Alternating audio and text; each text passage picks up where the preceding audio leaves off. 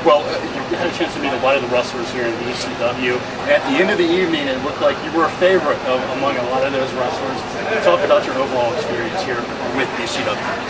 It's just coming in tonight and meeting a lot of guys for the first time, and being what's going on in the locker room and stuff. It's kind of a real personal and touching thing. It was just nice to be welcomed into the family, and and just to try and give whatever I could to try and make that situation any better. It's a hard night to come in. And all the credit to Sean for the performance that he did, when he has something that serious going on in his life.